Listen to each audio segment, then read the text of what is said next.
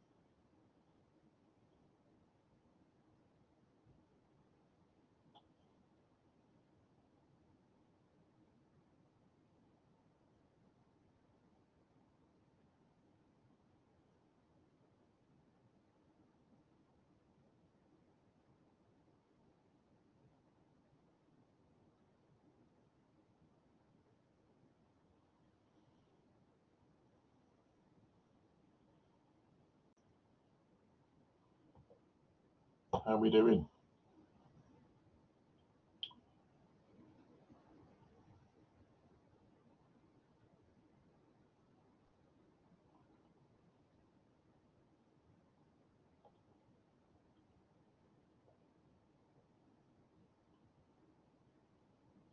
We've had just over a minute.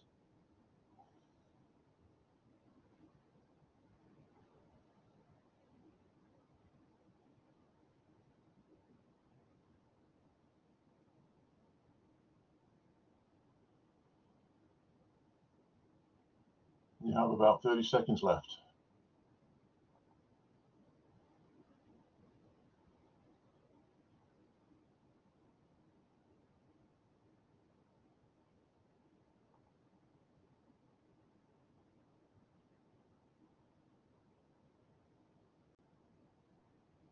Ten, 9, 8, 7, 6, 5, 4, 3, 2, 1.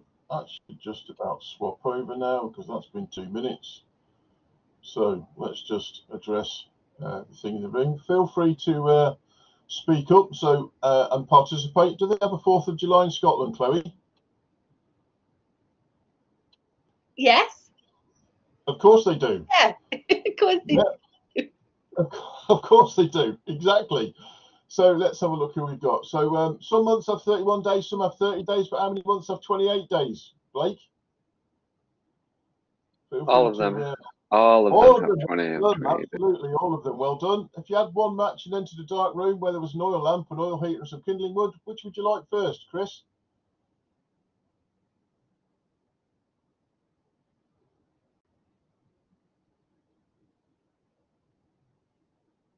Okay. Anybody?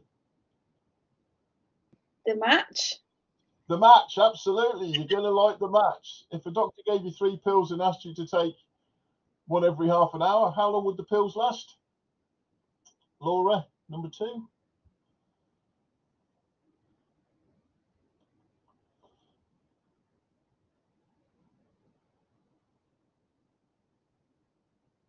Okay, they'd last an hour because you take one, 30 minutes, take another one, another 30 minutes, take the third one. So they'd last an hour. If a farmer had 17 sheep and all but 9 die, how many is the farmer left? Chloe? I put 8, and that's the last one I got to. Yeah, lots of people just think about 9 minus 17 is 8, but actually all but 9 die, so technically it's 9. But we don't see what we do with the dead ones. So if we said 17-2, you could also win that one. So a man built a house with 4 sides. It is rectangular with all sides facing south. Along walks a bear. What colour is it? Well done, Chris. White. Awesome. It's because the only place you can build a house where all 4 sides face south is the North Pole. If you take 2 apples away from 3 apples, how many do you have?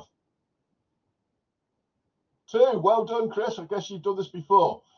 How many of each species did Moses take onto the ark? Anybody?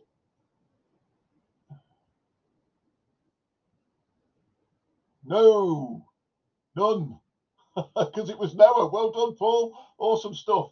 And then if you drove a bus with 42 people from London and stopped at Watford to pick up 7 more and drop off 5 passengers, then drove to Luton to pick up 3 more and drop off 7, then arrived in Edinburgh to drop off 16, whole journey took 6 hours, 54 minutes. What was the name of the driver? Chloe? Jason.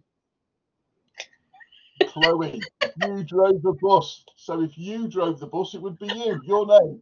Thank you very much for the Chloe. participation in the chat. Awesome. So let's. It's one of my favourite icebreakers because it really does just do exactly as it says on the tin. It breaks the ice. So here we go. What are we here for? So the scope of today, I'm going to challenge you to think slightly differently. Consider your roles in your life journey. So what is it you actually do and where are you? Consider being revolutionary. I'll cover what that means in a minute. Think about the processes of change. Think about your need for connection. And how is AI going to affect you now and in the future? So some topics to think about there as we go through. So what is revolutionary thinking? So has anybody tell me who that is?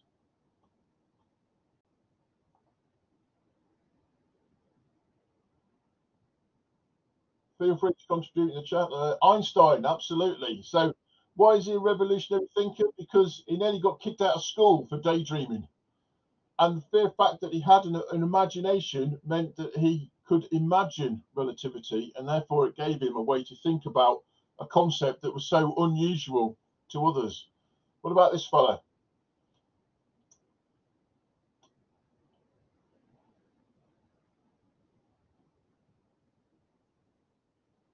Picasso. Well done, Chris. Yeah, absolutely. Now this fella, artist, everybody knows, famous artist, but most of his paintings during the Cubist period, where it was all sort of very square, were mathematically accurate. So more than just an artist, one might say, also very clever in other ways. What about this chap? Lots of people were confused about this fella.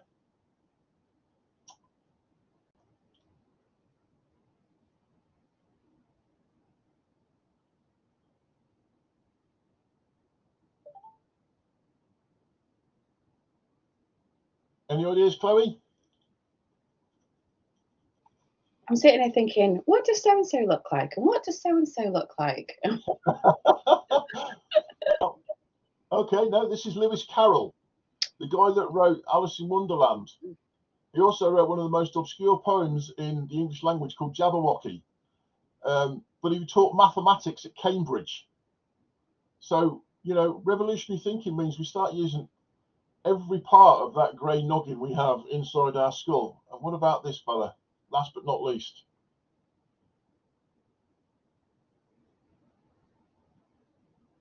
Anybody tell me who that is?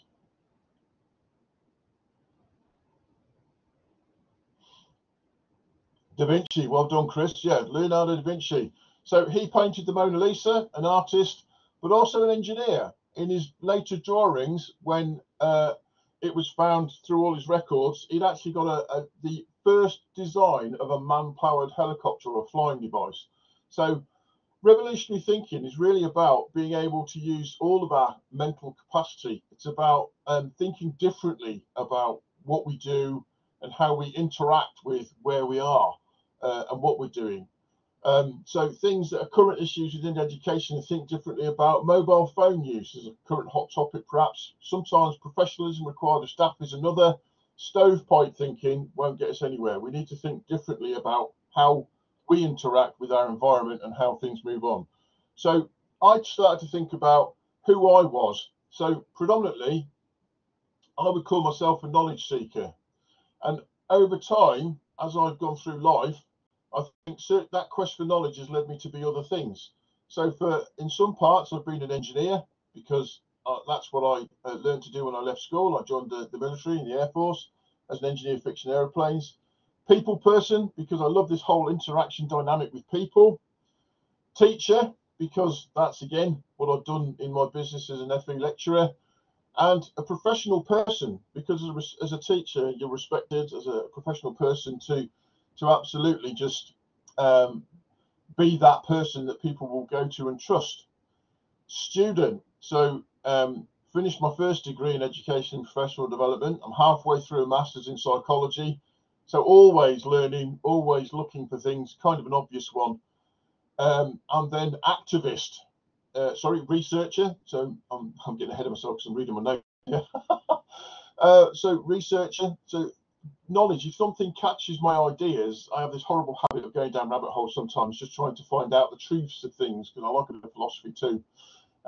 Activist, as you'll see from one of the slides that comes up, I've started a Twitter chat called Rev Evolution to discuss those revolutionary ideas in education. I started it with a young lady called Jennifer Linsdell. And who knows, in the future, I might restart it, I think, because there are certainly topics around now in the education piece that people need to talk about. And then finally, but by no means least, creator and innovator. So creative, thinking about things that I can do. You can see from some of the slide backgrounds and things like that, I like to create things that are visually impactful. And innovator, because I like being able to embrace technology. I like being able to utilize all of my skills with the advent of technology to bring innovative teaching to a classroom. I wonder where you are on your journey and whether you consider you're in that same space. So it might be worth maybe when you get a minute spending some time to think about the roles that you fulfill in your life and are you where you want to be.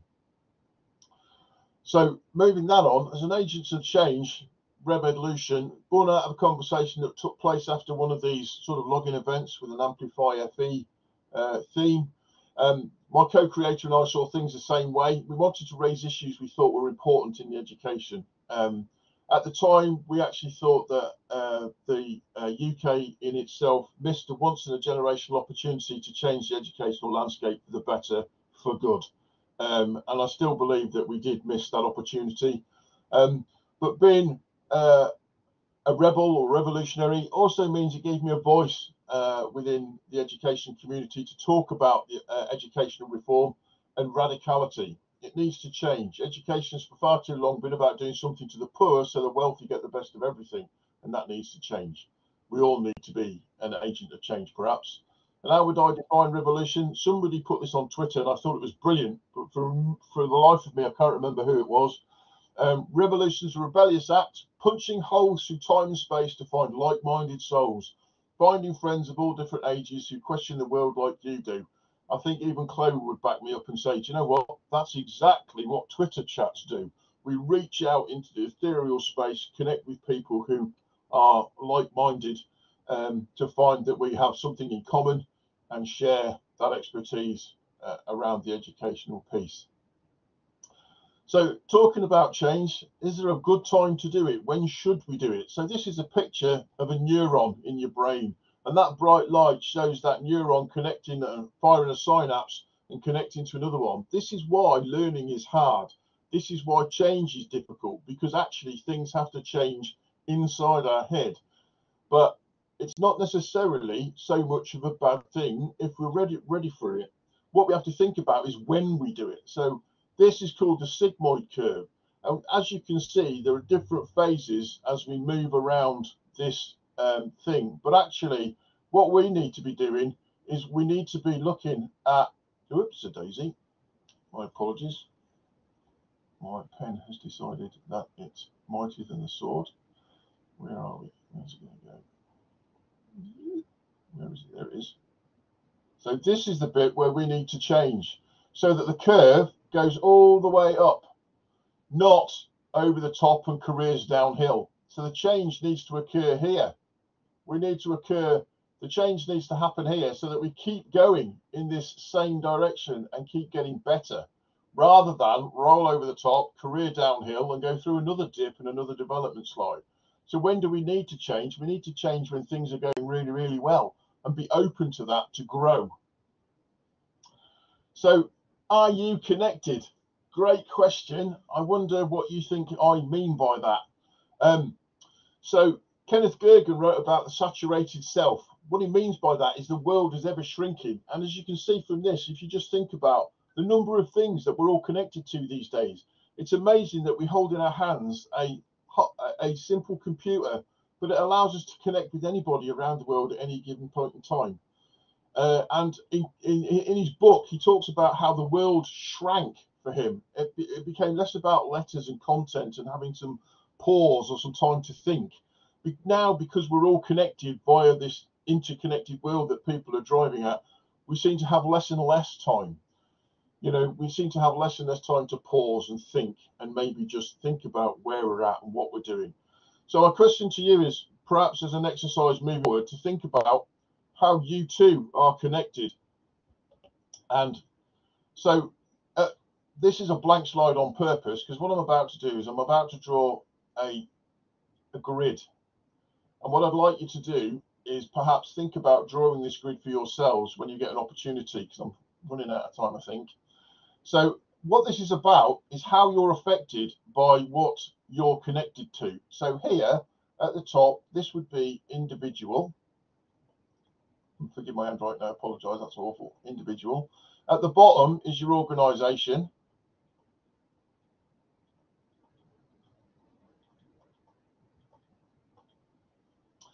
Over here we have for our consumption, and the upper part, whoops, consumption, spell it correctly. Consumption, and here coming down the way we have broadcast, those things we want to shout about. How are we connected? And then at the other end we have engagement. What are the things that we engage with to create discussions or context?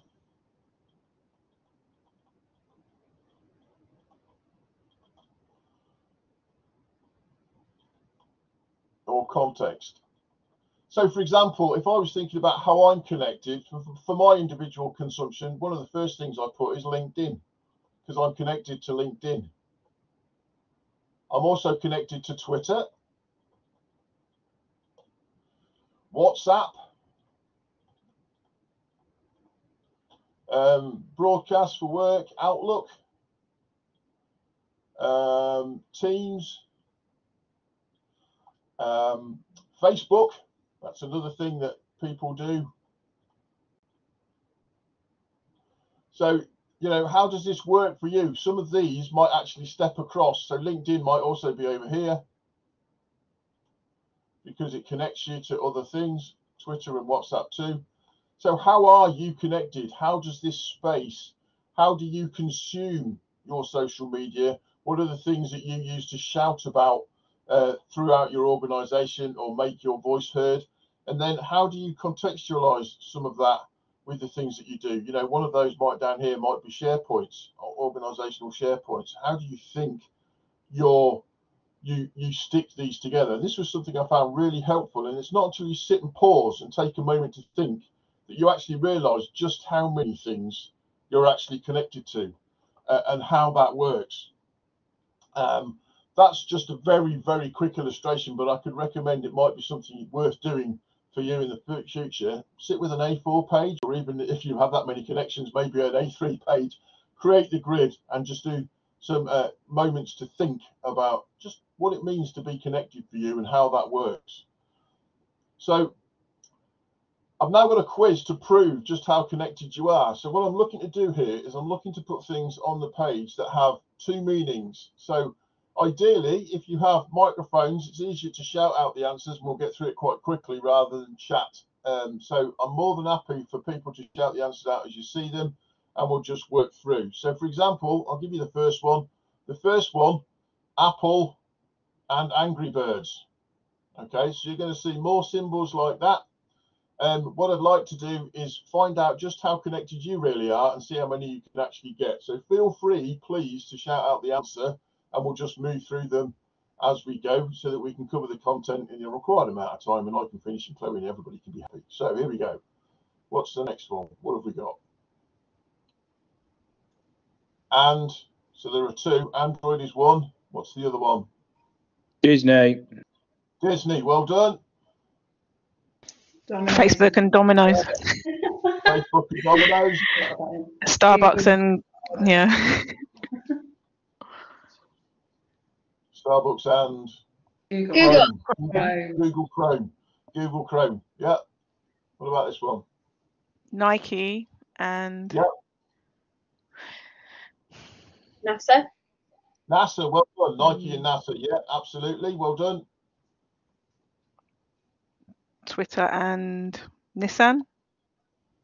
Close but no cigar. Skoda. Twitter and Skoda. What about this one? Well done.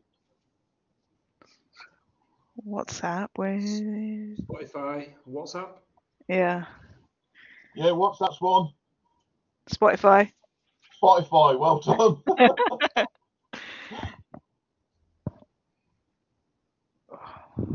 Pepsi. Yep.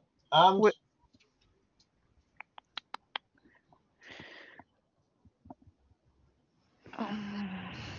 this one catches a lot of people out. Fair trade.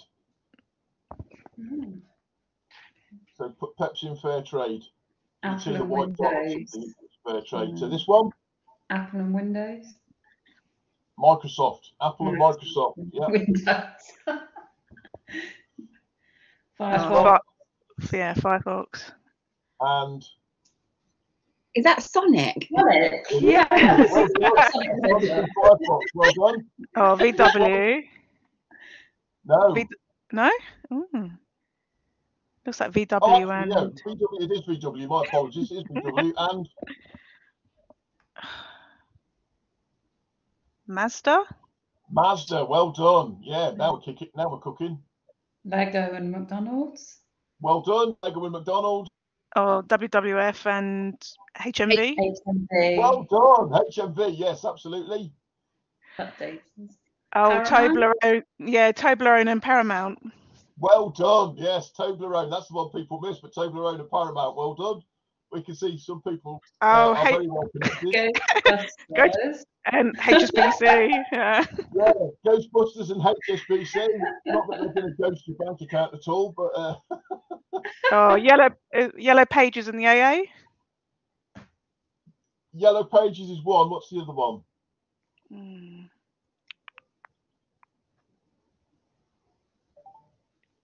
The little ghost from Snapchat on the top.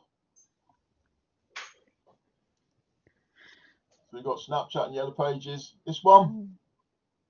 LG LG. and Mercedes. Well done, LG and Mercedes. And the last one.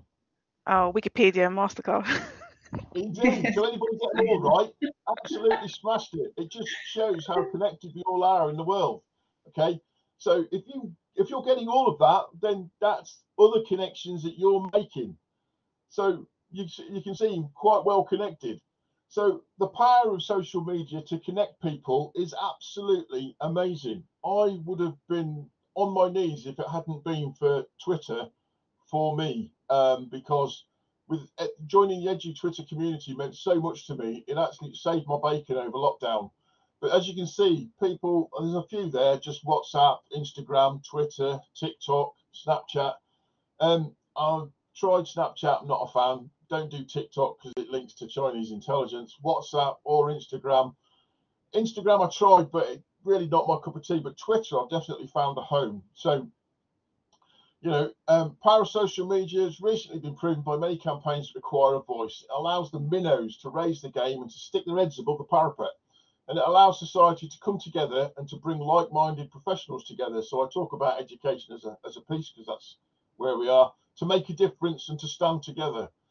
And I, as a member of the Edu Twitter community, as Chloe will tell you with my comment about FB being the superhumans of the educational community, we stand together when we talk about that kind of piece through the application of the Twitter chat. It's really, really good.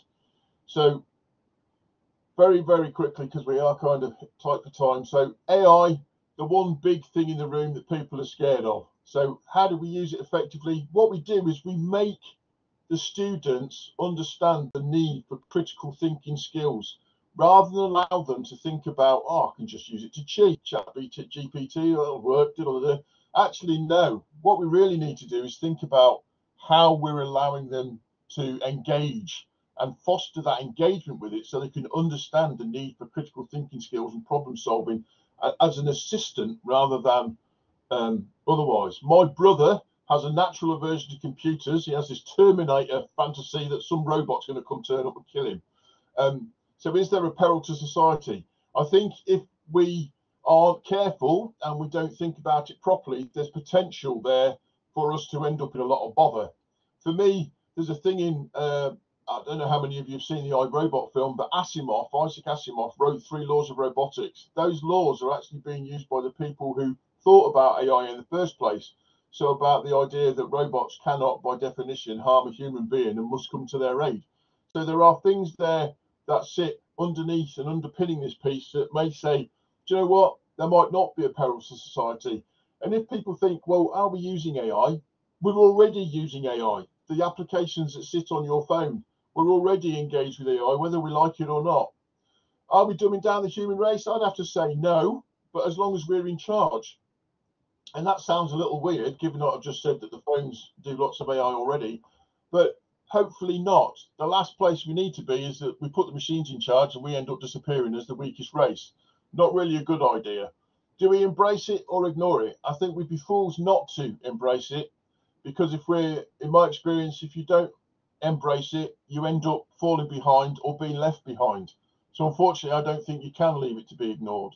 And then, as I've mentioned already, critical skills that we need to impart to students about its use. So that's about engaging with students about the use of it for their benefit, and not for just simply being able to prescriptively describe what's needed in an assignment and allow them to use that way, because they need to understand that actually some of the answers you get out of ChatGPT isn't necessarily prescriptively good enough to get through their assignment.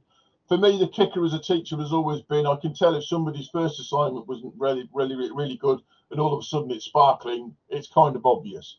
But I think we need to be aware that actually our next burden as teachers moving forward is to actually get the students to understand the need for those critical skills. And maybe now we have a purpose to that, because with the advent of AI, if they don't learn and can't discern the difference, we then might end up head for trouble.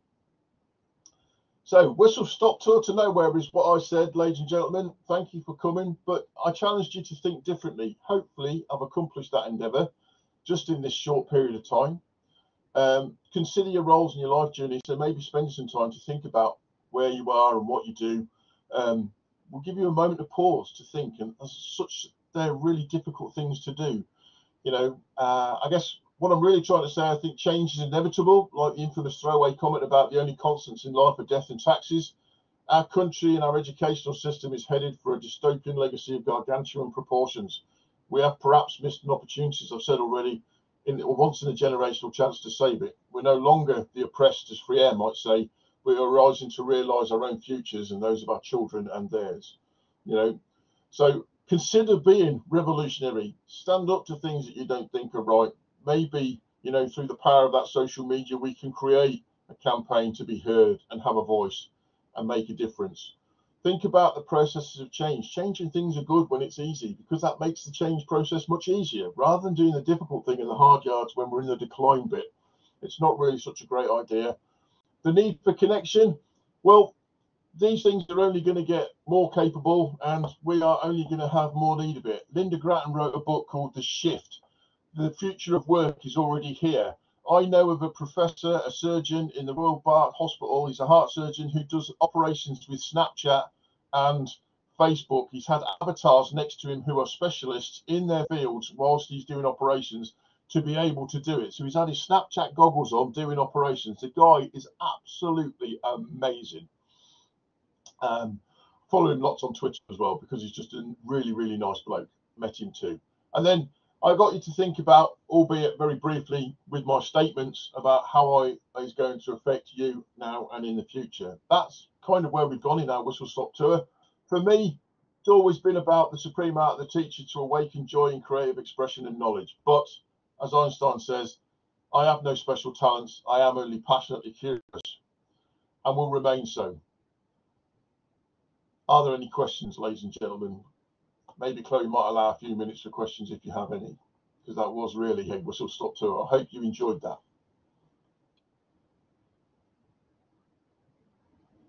Thank you, Arlene. Appreciate that. Thank you very much. I look forward to watching it in the Amplify FE space on YouTube again, just to see where I went horribly wrong. Thank you all for coming.